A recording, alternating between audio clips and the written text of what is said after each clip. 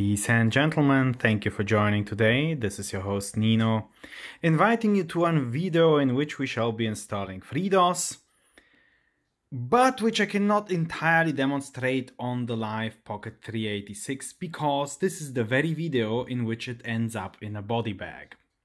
Enjoy! And so it occurs, ladies and gentlemen, that we install now FreeDOS. Here live from the FreeDOS website, you may grab exactly FreeDOS for everyone, the live CD. It will come as a zip file, including a floppy disk for helping the boot, but I think we will not need that, as we shall simply boot from the CD-ROM. And then we shall use these media so obtained in order to install FreeDOS in a virtual machine onto a virtual hard disk. And that image, that hard disk image we thereby create, like this virtual hard disk, it will be then necessary to put onto the compact flash card. Depending on your operating system, that last step may vary considerably, and unfortunately that's not something I can help you with all that much. I'm personally using Linux. Mac OS should work similarly unless Apple ever builds in one of their little limitations and access requirements, and Windows is a completely different tradition in handling devices, so you will have to use there one of the raw image writers available in order to get your final virtual hard disk image onto the compact flash card from which your Pocket 386 shall physically boot. Okay, we have no other choice because the Pocket 386 simply does not have any other drive from which to install to the hard drive. In order to do anything, it would be nice to have an image. So how about this one? You are using the command Qemu image to create a file of raw nature named ridiculously with a very specific size. That size is in order to have 917 heads, 15 cylinders, 15 heads and 17 sectors. So that geometry, which is a predefined hard drive inside your Pocket 386, can be created by using exactly this size in bytes in order to have a Qemu hard drive. Alright? And that we shall use in an absolutely monstrous command. So we are using Qemu system i386. If you install Qemu on your operating system, likely you will have various Qemu sub-programs depending on what sort of computer to emulate, and this is really a classical 32-bit system as opposed to 64-bit systems which come later. We want 8 megabyte. We want to use as a drive, this is all just one line, right? We want to use as a drive a file, the file we just created, as a raw image. So format is equal to raw. The machine is an ISA PC. The CPU is a 486, not exactly true, but close enough if anything wants to poke around the CPU type. At least this is not, you know, Pentium whatever. A PC BIOS shall be supplied. SMP defines one CPU with one core, so nothing fancy.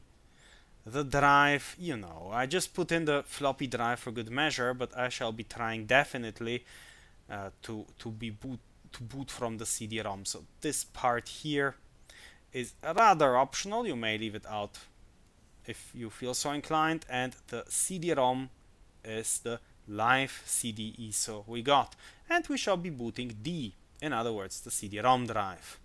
So while the Qemu command is long, and I accept that criticism, and it is of course not without veracity, It is also not completely incomprehensible, utterly intransparent, and so on and so forth. It belongs to these commands which you don't like to compose yourself. But now that you have it in front of you on the screen, I'm sure you can pause this video and just type it off, right?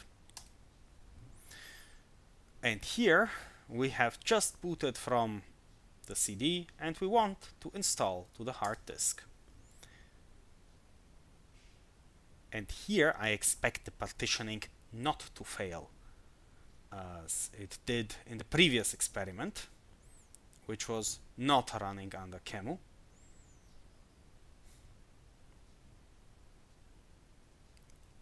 It should still be mentioned that Qemu, while pretty swift, is also not infinitely fast. This install is going to take a long time. English shall be the language we use in FreeDOS here, and we can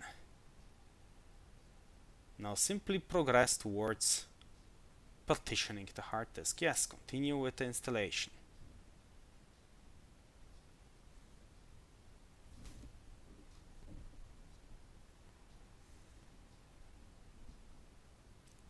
Yeah, we will be watching a lot of blue screens.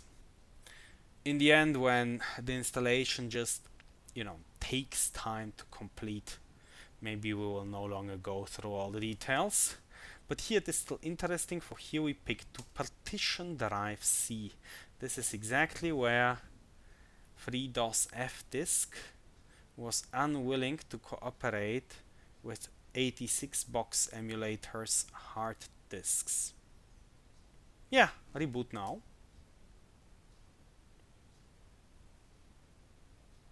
And there we go again into the CD. So install to hard disk we select again. You see, once you do this complex Qemu command, you're never again bothered by it. You just simply start to handle things from inside the computer. This really feels very much like the real machine, right? Like I did not even change media or anything. We're just seeing the normal simple Qemu display of whatever is happening on the virtual computer screen. It's not that scary.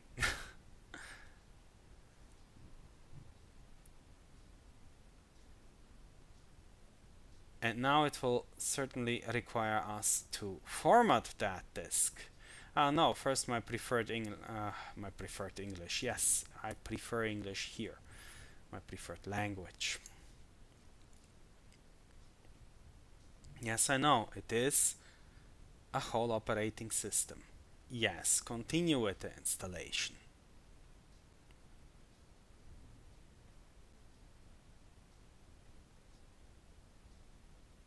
Drive C does not appear to be formatted. Yes, please erase and return drive C. Here you need to press the up arrow, because if you reflexively just press enter, you're out in DOS.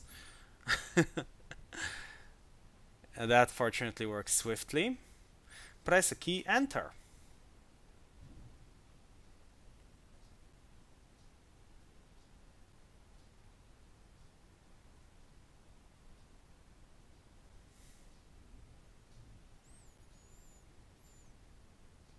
Gathering some information to prepare for the installation. Yeah, whatever devices it is trying to now probe later will be of course somewhat different in the Pocket 386, but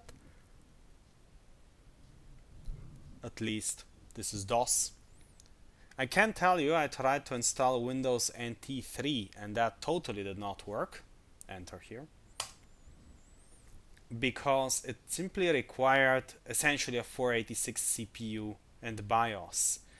It could work on a 386, but the BIOS was too old and the whole thing simply died and would refuse to continue the installation. It will tell you that some driver is missing, which actually wasn't missing, but the BIOS was too old, and so on and so forth. At least this type of adventure FreeDOS is liberating us from, and once installed it should be rather easy to boot it. I showed you in the beginning of this video a very specific size of the hard disk. This is because I believe that a certain disk type in the Pocket 386 will accept it without issues. However, the consequence is that we now cannot just press enter for a full installation, including applications and games, for we are using slightly over 100 megabyte, and that takes several hundred megabyte. So instead, we shall be going for a plain DOS system. And that's now the part that takes its sweet time. Up arrow again, so we don't just get out to DOS. And now grab a cup of coffee and cookies and a soup and take a bath and cook yourself, I don't know, some cacao or whatever you wish, because this is now going to take forever. I might speed it up though, or abbreviate it so you don't have to wait through all of it.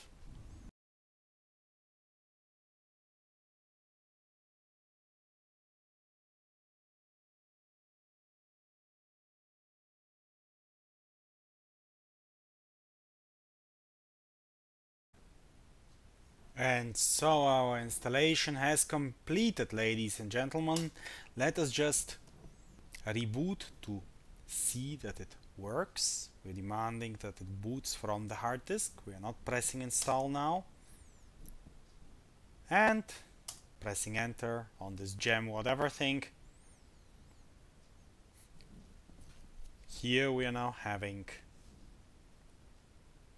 our FreeDOS installation booting. This CD driver thing is cute. We might remove it from wherever it gets loaded, because the Pocket 386 is not going to be having a CD, or we might just at least leave it in as a marker in case we want to access that in the future, should we wish to install further things from CD-ROM. And with that, we may now execute dir, which was the test classically employed by the Digital Equipment Corporation to test a system whether it is minimally viable. It is. FreeDOS is working. I am closing Qemu. And now this here, this thing here, is the installed hard disk. And I might even show you that in a hex editor. Okay, maybe I'm just having ghex and not ghex2. Yeah, and there you can see that it is truly populated. So what remains to be done?